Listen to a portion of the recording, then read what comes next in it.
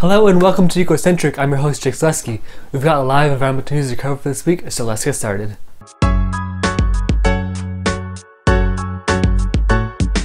Our first story comes from Russia because 94% of Russians see environmental pollution as a pressing concern, according to a recent poll. Landfills were named as the top problem, with water, forest, and air pollution also named.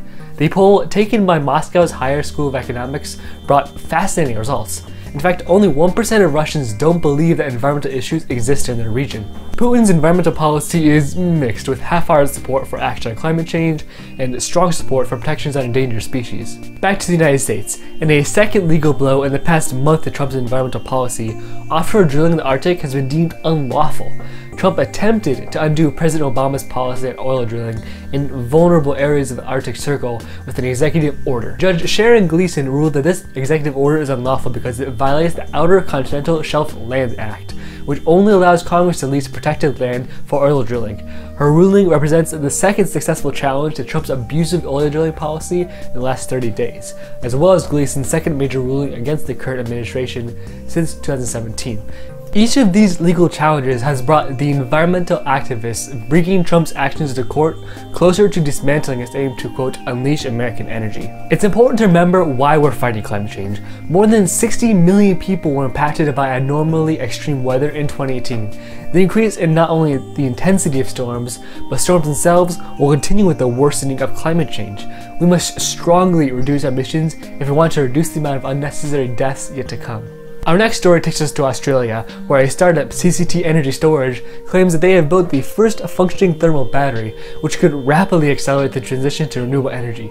The startup claims that the battery has a lifetime of 20 years and can store 6 times the amount of energy as lithium-ion batteries, which are the standard, and only costs 70% of the price.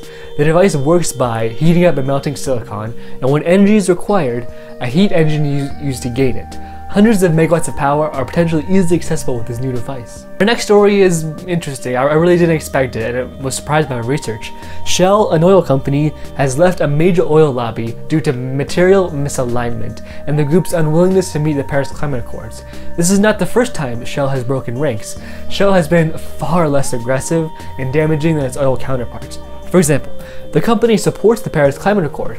For 2, it supports carbon pricing. For 3, Shell quietly decided not to challenge the EPA's Clean Power Plan in 2015 when many other oil companies did.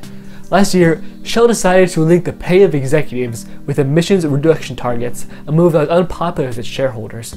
Shell is far from a pro-environmental group, but they are far less anti-environment than their counterparts. Speaking of oil lobbyists, after Mitch McConnell's push for a vote to effectively discredit the Green New Deal, Republicans are upset with Democrats' similar behavior with the new climate bill. Democrats are attempting to bypass the Energy and Commerce Committee to pass environmental regulations targeting emissions. Republicans on the committee have criticized the move as a ploy to bring the legislation to a House vote before the committee can tailor it.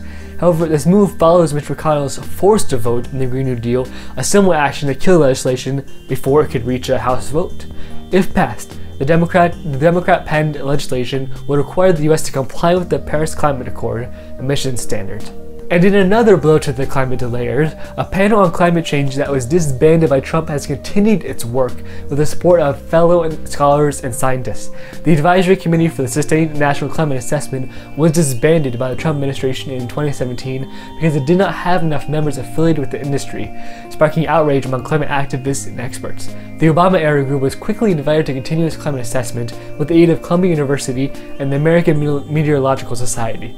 The committee, now called the Science to Climate Action Network, or SCAN, has released multiple reports detailing the burgeoning threat of climate change and what nations and industries need to do to combat it. However, the US government no longer has any obligation to listen to SCAN because it is not a federal committee, severely limiting its potential influence. Despite the federal government's refusal to accept SCAN's findings, the organization's climate reports are still making major news and drawing enough attention to prompt President Trump to publicly denounce them. That's all for today. Thanks for watching. If you like this video, please like and subscribe. It really helps us out. You can also follow us on Instagram at WeAreEcocentric. Well, that's all for me, and now it's your turn to save the world. See you next week.